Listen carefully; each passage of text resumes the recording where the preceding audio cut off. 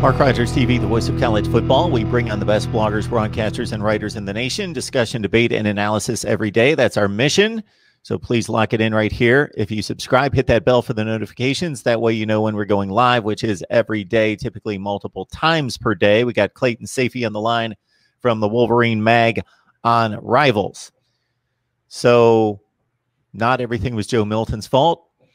Part of that was a lack of a running game, which had a high ceiling and high expectations with 4 running backs coming back, and 2 in particular, Hasaan, Haskins, and Zach Charbonnet, that were effective last year.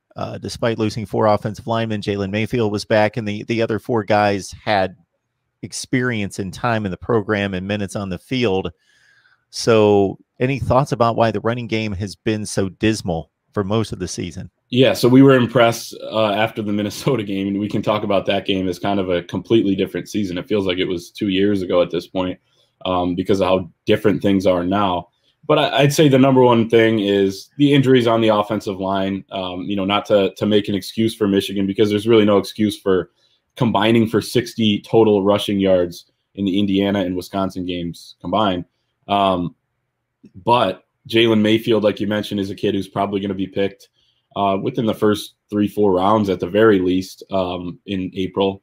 And then you had to do some shifting. You also lost your left tackle in Ryan Hayes. This past game, they were without their starting center, 5th-year senior Andrew Vastardis. So they're playing some young guys that have a lot of promise. And Ed Warner, the offensive line coach, has done a really good job bringing some of his recruits in since he took over in 2018.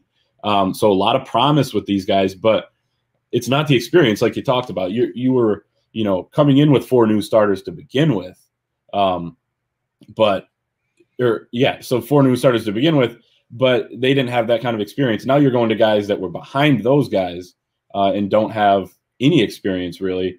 They've stepped in and done okay pass blocking. I really like, the way some guys have stepped in. Zach Zinter's a true freshman playing right guard right now, and I think he could, if Michigan gets healthier, you can move him over and he could actually replace the starting left guard, Chuck Filiaga, and do probably even better from what we've seen. But I'd start with the offensive line. Secondly, I think the running back rotation has been very bad, to be completely honest, through the first 4 games of the season. And it was one of the big complaints with Michigan fans through the first 4 games. Hasaan Haskins, through the first 4 games, was averaging 7.8 yards a carry. And he got 1 touch against Wisconsin the week prior. Now, they had to abandon the game or the run game early in that game, but still, 1 touch, 7 snaps.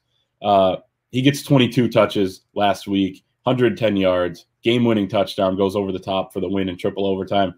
He's your guy there. I do think that the other guys have good skill sets. Zach Charbonnet is a guy who came in and had success in that second half last week.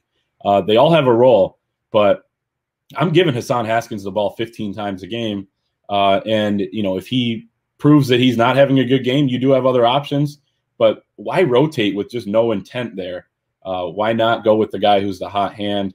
And it seems like that they're a little more willing to do that as of late. So I'd say the 2 factors play into it: the injured offensive line, the fact that the coaching staff has just made a huge blunder by rotating the backs, even though you have a clear number 1 guy and a clear number 2 guy in Hasaan Haskins and Zach Charbonnet, respectively.